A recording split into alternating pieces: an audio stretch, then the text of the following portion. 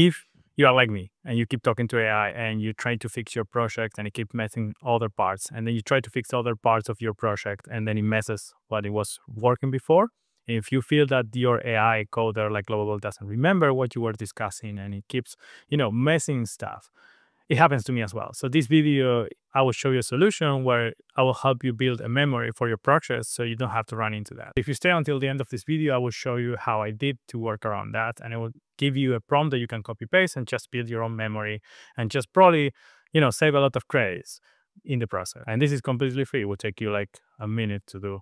Anyone can do it. You don't need to know code. You don't need to know anything specific. You just need to know how to copy paste from one place to the other. That's it. That's the only thing it takes. Just copy paste into another place. And it happens to me a lot over the past, I think, few weeks, because overnight and during my weekends, I try to build projects. I'm building this platform called bolt.new, which is basically a combination between Vinted, Patreon, and Goodreads. It's free. It's a completely free platform, but it combines it's huge, right? I'm doing this all only with Lovable, and what happens is when you start building these functions, because you have the book clubs, then you have the bookstore where you have secondhand books, and you build all these functions, and things break because you prompt AI to do something, and the AI will just break something else, or it will change the UX, or it will change the UI. Right? And we don't want this to happen. And the reason why this is happening with AI is because they don't have context. When you probably heard this prompt engineering and now there is context engineering. Most of the AI systems that we operate, they don't have too much context. So after a while, it will just completely forget what you was discussed. And this happens with the builders like Lovable and others. How I came to this conclusion. So I'm using Lovable to build book.new. book.new is a huge platform and it has too many moving parts. It has connections with API with Stripe. It has connection with API with two shipping label creators. It has connection with API with Google authentication. It's huge, and also has Google Books. API has also other APIs as well in the backend. And every time I was asking something to the AI, I would say, okay, I'm going to implement this, but it's like, again, I always use chat mode, so I review everything before it posts. That's a very important thing. And we just try to break something else. And I'll say, hey, do you remember we have this done before? Oh, I'm sorry. Check the files. And it was an ongoing conversation. So at some point I go and ask the AI, hey, do you know that you're an AI and you don't have a brain? And the AI replies to me, I can only see conversation history that's available in our current session, but I don't retain information between different conversations or sessions. This makes it really difficult to maintain context about the complex architecture of book.new that we have been building together for weeks. So it basically recognizes the problem itself. Because I say, hey, let me build something.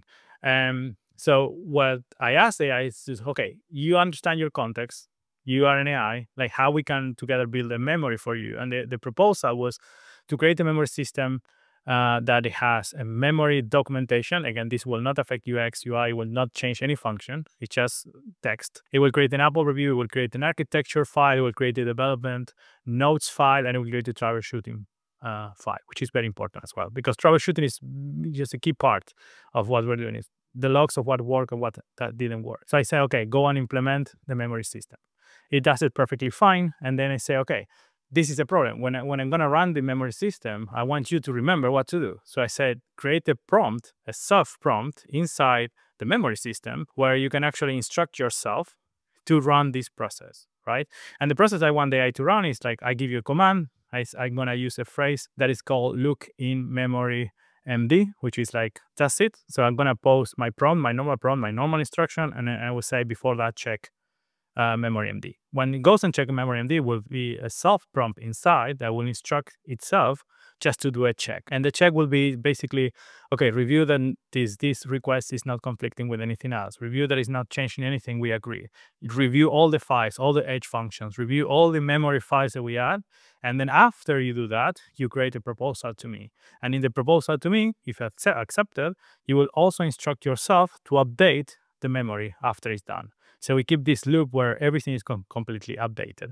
So I say again, it creates this self-instruction system within memory. We'll add all the functions. So we'll add the instructions.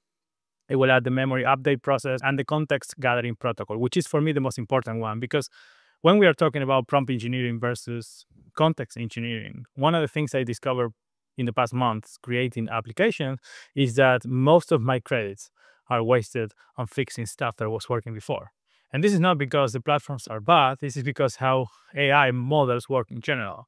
I don't think this is the same as a RAG, but it does create a contextual memory within a project, which is just a line of code. Let me show you. It's super simple. I will not show you exactly what is inside. I will just show you the tree.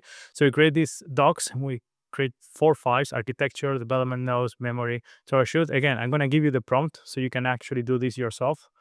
You just copy paste, as simple as that. And because YouTube will not allow me to put all the prompts, it also includes some instructions. I'm going to post it. I'm going to post a link to my newsletter where I can actually post. So in the newsletter, you will see copy from here to here. Just copy that into your project. Please copy it in chat mode. Don't copy this directly without turning this chat thingy mode here, because otherwise it will create a mess, because it will just go and do it.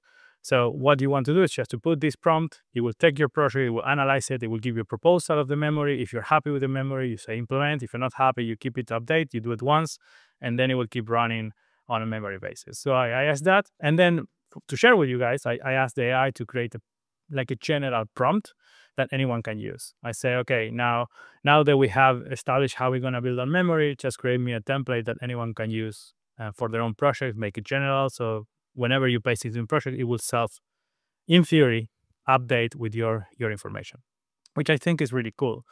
Because in this way, you kind of, if you're instructing your AI to just look memory, it's just a phrase. My phrase is look in memory MD. That's it. And it will self-run everything by itself. Again, I hope this is useful. I think I was going somewhere else, but I don't remember. This is the second time I filmed this video, because the first time I rushed it because I don't have too much time and forgot to turn the mic on, and here I am. So I hope this works. This is a way we can actually, in a very simple way, build context memory for our global projects. You can use the same for bolt.new, other, maybe this work for Cursor as well. I know you have to try it out and let me know. I think it's quite simple. Again, this will not change functions. It will not change your UX, UI. It will not break anything at all. It's just create lines of text. That's it.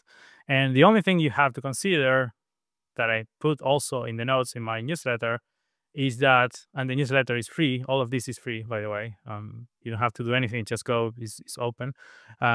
These might require more tokens, or might consume credits faster. Why? Because you're now bringing, every time you prompt, it will just look into more context. So you can decide to invoke this when you want. You can, if it's a small change, you don't have to. But if it's a big change, you can ask to change the memory. And the reason why it will take more credits, most likely, is because tokens in, because it has more instructions, and tokens out because it has to update more. So that's it. I hope this is useful.